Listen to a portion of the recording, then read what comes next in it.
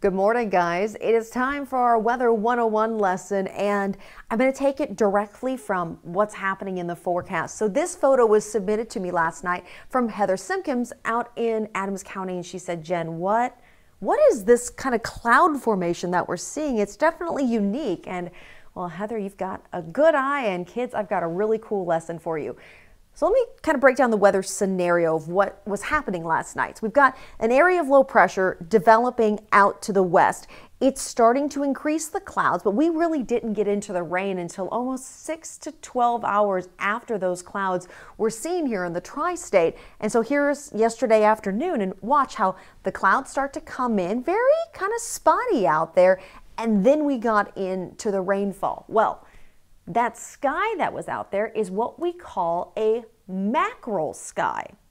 I know, kind of a funny word, isn't it? But what it means is it almost looks like fish scales. Yes, mackerel is a kind of fish, so the words go hand in hand. But basically what this is, it's a cirrocumulus or an altostratus deck of clouds that's coming in advance of an area of low pressure, typically along the warm front. And you get these high altitude waves that happen, and it creates this really cool pattern. It's almost like a rippling pattern up there in the atmosphere. So you can impress your friends today. Tell them that you know what a mackerel sky is. And well, it's a sign that rain is to come. And well, if you look outside today, you'll see that rain is officially back in the forecast. Have a great day.